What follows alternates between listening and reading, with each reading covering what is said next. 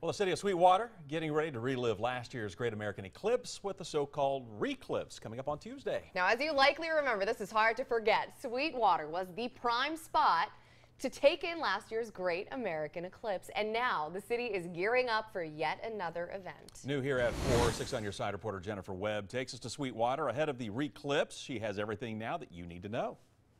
On this map inside Sweetwater City Hall, red pins mark the hometowns of visitors who traveled from all over the country to see the total eclipse last August. We ended up having close to 35,000 people in the Sweetwater area. Chuck WATE is the Sweetwater city planner. He says the city of 6,000 prepared for the eclipse crowd for months. We decided to sell some t-shirts to commemorate the event.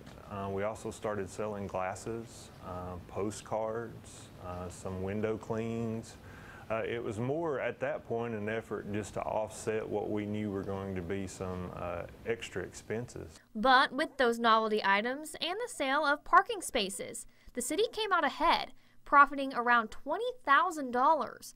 That extra revenue is now being used on paving improvements and other projects in the downtown area. We were also able to purchase a downtown clock to commemorate the event, as well as tie into our new Sweetwater Visitor Center.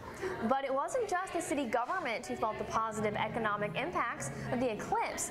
It also resulted in a sweet partnership for one local bakery and coffee shop. I don't think we would have met.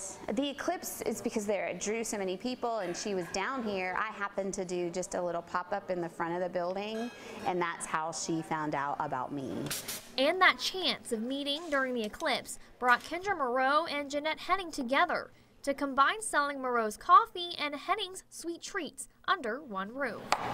And on Tuesday, when the town celebrates the anniversary with the Re-clipse, the two will once again offer eclipse-themed treats. But this time, they will do it together. I featured our Cosmic Freeze, which is our signature hot chocolate freeze, and we'll do a special on that again, and some celestial smoothies. Along with some blackout cupcakes. In Sweetwater, I'm Jennifer Webb, WATE 6 on your side.